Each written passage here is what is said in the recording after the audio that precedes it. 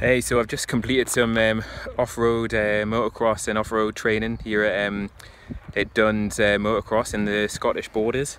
Absolutely fantastic day. Got up here early, headed in, had a briefing with Brian McKenzie, who's former Scottish and British motocross champion.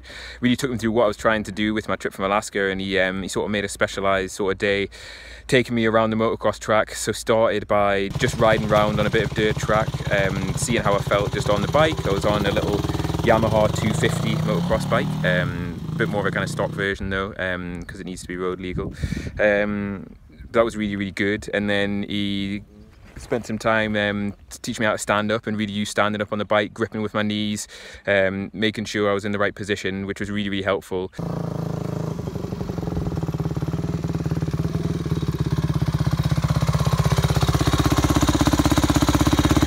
How is it? How was Awesome. your first 15 minutes of riding with knobbles on the tyres? Yeah, no, it takes a lot of trust to put in the tyres to kind of take you around, but it's good. I'm getting more confident, I think. Dodging around some cones, some big rocks as well. Trying not to hit anyone else who's working here.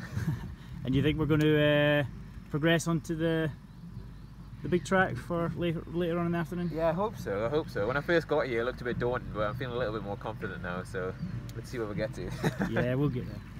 And then we went out onto the motocross track and sort of bombed around, did some jumps, did some low speed control, which I kind of struggled with at first. Fell off, as you do, but I think that was actually sort of the making of me a little bit. Once I'd done that, it sort of got over my fear of falling off, which was the main thing I was worried about. I ended up getting a lot better slow speed control stuff, and then went and moved on some bigger jumps, and then finally did a whole lap of the motocross track, which I never imagined I'd be able to do at the start of the day. I was really apprehensive, and then I've just I took the V-Strom with its road tyres onto the motocross track a little bit, not too many big jumps, just to see how it felt, and then I've just had to ride it up the most horrendous, really gravelly road on a really steep incline to get out of the whole place.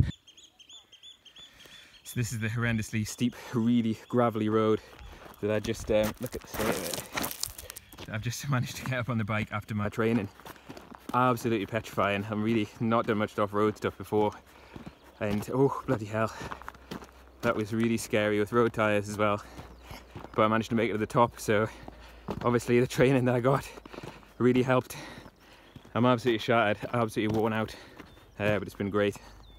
So hopefully this is going to stand me in good stead for my preparations, and when I'm actually in Canada and Alaska, especially on the Dalton Highway, which, as we know, is pretty poor road conditions and can be really gravelly and really off-road. So at least I've got some off-road experience now, and we'll see how I get on when I'm over there. But really fantastic morning with Brian. Can't thank him enough. Really patient teacher. Although I think it's helped a little bit that I've ridden a bike before, because I think you take complete amateurs, but nothing off-road since I was very young and only a teeny bit. So it was great to get some guidance from someone with so much experience, and hopefully help me in my time in Alaska. So now I'm going to go back down home and put some more miles on the bike. So yep.